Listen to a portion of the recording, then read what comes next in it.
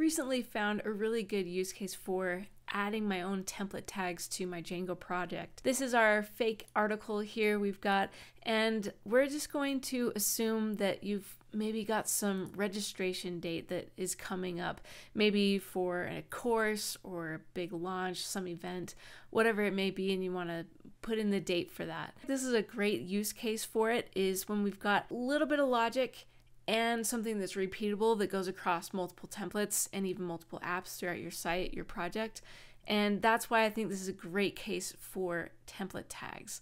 Now, if we want to get started, let's talk about this. First, we have to set up a template tag folder structure.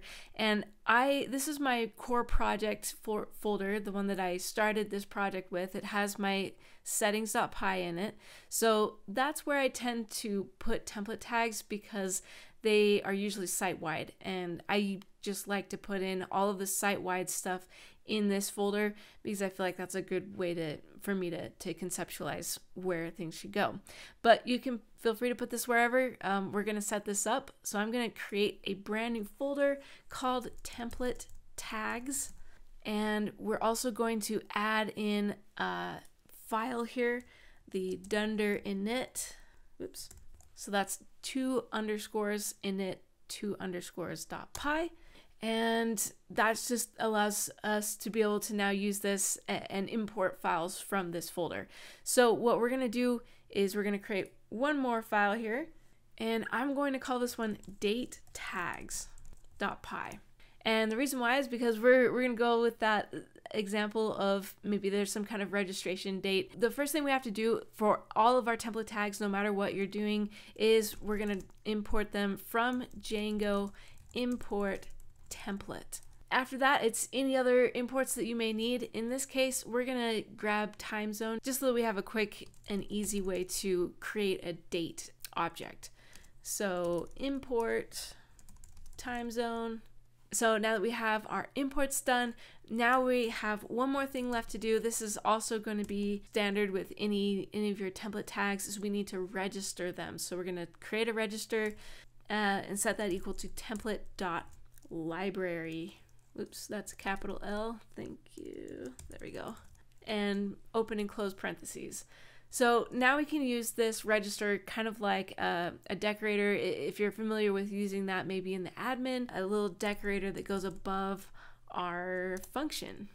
And it's going to be called, so we go at register dot simple underscore tag, and then we can go ahead and define our function. This is our template tag, and I'm going to call it registration date because I want this tag to just display my date. I want it to display it in the right format as well. I'm using US conventions, so I want to make sure that it's a certain convention. Maybe my company uses a very specific way of displaying their dates. I want that to be expressed using this tag so I don't have to add extra filters or other things that would make things complicated if you had to do them multiple times throughout different templates. So we're going to create a date. Since this is just for demonstration purposes, I'm just going to set it to timezone.now so that it can just grab whatever it is right now, the date. But this is a great opportunity for you to either maybe pull in an object, an instance from one of your models, if it has the date registered there, or maybe a settings file. You could come up with a lot of ways to get your date and make it more extensible rather than just hard coding the current date that it is right now. But either way, we just need a date object, and then what we want to do is return a date, that same date, but we're going to string format it with time. That's date.strf time. We're going to open our parentheses and single quotes, and I'm going to use the percentage capital B, percentage lowercase d, comma, percentage y, so that we can use kind of that US format for dates. And that's how we're going to say our convention is for our site. Now, wherever I put in this registration date, it's just going to take care of that for me. We're going to go now set this up so that we can actually use this in our templates. So the next thing to do here, this is a little bit strange, a little bit different than maybe your standard include, something more simple. You do need to go into your settings file, and we're gonna go look for our templates variable right here. Most of this is default. Let me open that up for you. We're gonna see a lot of different things here. Yours will probably differ quite a lot from what I have here. I've added a couple of things, but the thing to look for template tags is inside of this options, which you should already have this at least. So in your options, we need to add a libraries key value here. So we're going to go at the end of our context processors, and we're going to add a brand new entry right here. We're going to call it libraries, that's plural, and we're going to set this to, not parentheses, curly braces, and we're going to add in our date tags. That was the name of my file. That's what I want to call these collection of tags. And I'm going to set this wherever you stored your template tags directory. You're going to grab that app name and put it right in here. So in my case, it's NDT platform. Yours will be very different.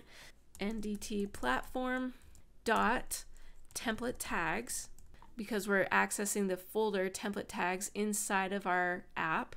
So it's the app name, the folder name, and then we called our actual file right here date underscore tags. So I'm going to do a dot date underscore tags and add a comma at the very end, and I think we are good to go. I might add one just at the end of here just to be safe for next time. But I'm going to save that. We now have access for whatever's inside of here.